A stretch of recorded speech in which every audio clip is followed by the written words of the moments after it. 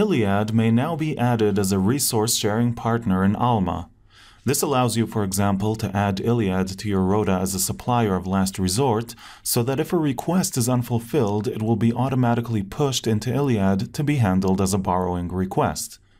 The ILLiad partner can be configured to communicate efficiently over API, in addition to the old email communication option.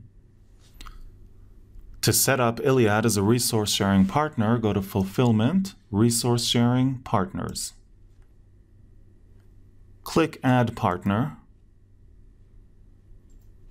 Enter a code to identify this partner, and a name. For profile type, select NSIP, and for system type, select ILLiad. Click Supports Borrowing, and if you wish, also supports lending, and go to the Parameters tab. Fill in the miscellaneous partner parameters as you normally would for broker-based resource sharing. You can learn more about the configurations that are right for you by searching for ILLiad in the Ex-Libris Developers Network. And now for the ILLiad-specific parameters. Under Export to Third Party, the old communication method was using email. We recommend to select using API. Under URL, enter the URL you received from ILLiad.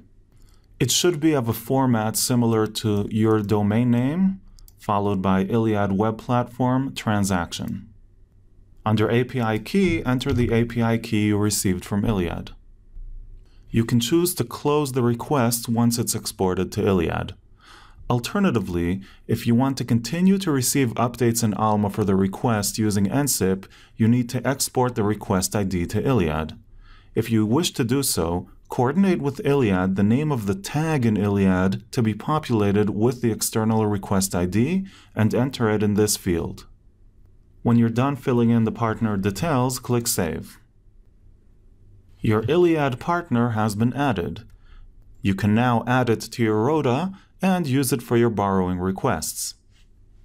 Thanks for joining.